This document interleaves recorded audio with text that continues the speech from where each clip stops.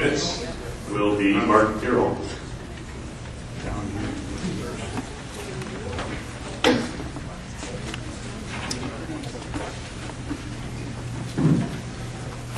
Well, thank you very much for an active, engaging dialogue and questions tonight, and you should be proud of yourselves, and you should be excited for the future of Alberta. I hope you are.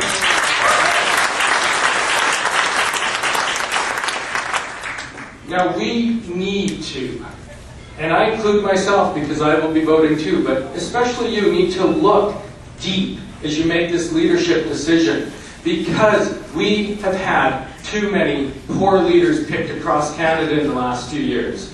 We need to look at the lessons of how did the Liberals end up with a Stéphane Dion. They deserved it, but I hope you don't think you deserve that. How did we end up with an Ed Stelmach? Yeah, these aren't funny. And so you are actually on the board that is picking and interviewing us. And I ask that you dig deep.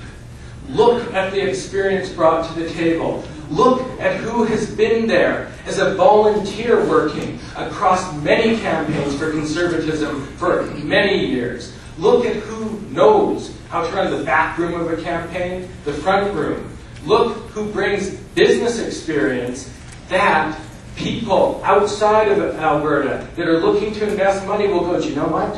We used to think we could only invest in Saskatchewan, but Alberta is open for business again.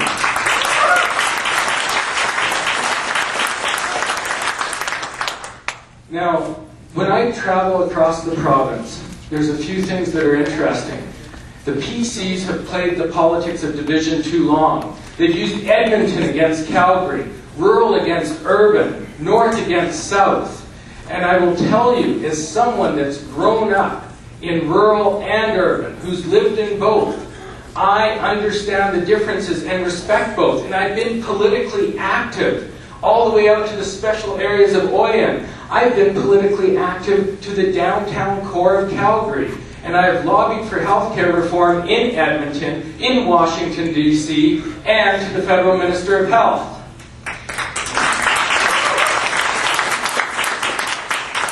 Now, we need to be held accountable for what we have done and said in the past. And on most of the fiscal issues, we will agree. On other issues, we will differ. But if you believe in alternative health care and some changes in that system, you should know that when I ran the government relations program for chiropractic in this province, that Danielle Smith at the time in the Herald wrote the most negative articles that I'd ever heard on chiropractic. And you should just know that stance. Now, on the rest, do you know what?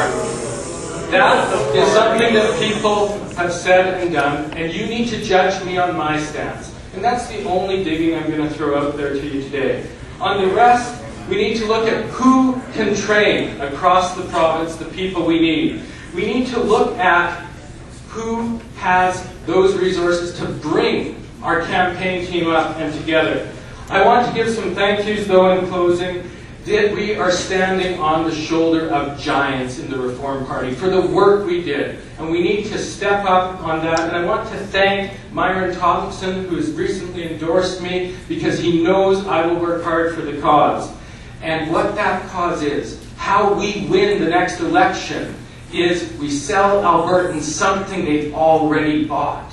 And that is those core democratic principles that we fought for under Reform and voted for. And that is to shrink the bureaucracy and shrink it in the areas that it doesn't hinder us where we receive things. And so my challenge to you is, don't be comfortable. Because you know what? Yes, I got a little bit of uncomfortableness out of you there with one thing. But at the end, if we had truly looked at Ed Stelmach, we would have made a different choice. The Liberals know they would have made a different choice if they dug deep. And so guess what? In business, when I've had to hire people, when we dig deep, we get the best person. And that is my challenge for you. Please This is a vision that Albertans need, love, and now is the time. And I'd ask for your support as leader of the Wildrose Alliance Party. Thank you.